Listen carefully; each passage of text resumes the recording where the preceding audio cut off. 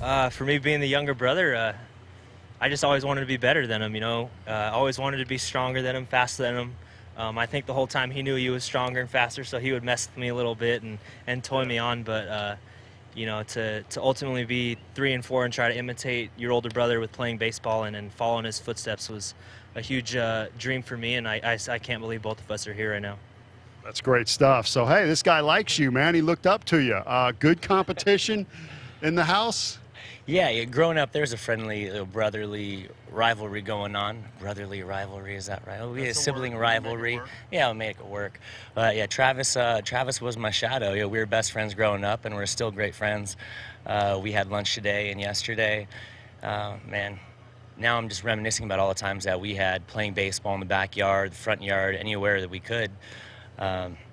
It's really good memories coming to mind. That just bring a smile to my face. But I'm really thankful that Travis is here right now and that we get to share this opportunity. Our mom's coming tomorrow. She's going to be hanging with us. It's a really special time for the family. Yeah. This guy's like Roy Firestone, man. He'd get me choked up over here. But I got to ask you this. Braves needed an emergency catcher earlier this season, and you ran down and told everybody catching's in my blood. I did. You're proud? Did I tell you that? You're proud of this guy. Oh, yeah. I mean, I don't know many guys that could frame a ball better than Travis.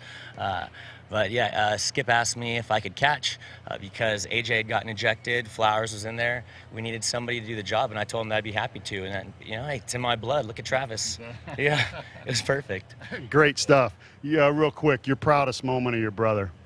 Proudest moment was I remember the day his junior year in high school when he finally was able to commit to Pepperdine University, and both of us growing up together, I vividly remember both of us always looking at cars growing up, checking cars out all the time because our parents promised us if you get a scholarship, you get a car. Yeah. So I remember right when he got the scholarship, both him and I started looking at cars nonstop, and we're trying to pick out a car for him. But for him to ultimately reach the goal that he wanted to in life was to go to a great college, become a professional baseball player. I mean, I'll never forget that day where he was able to follow his dreams and his aspirations in life and ultimately go to Pepperdine.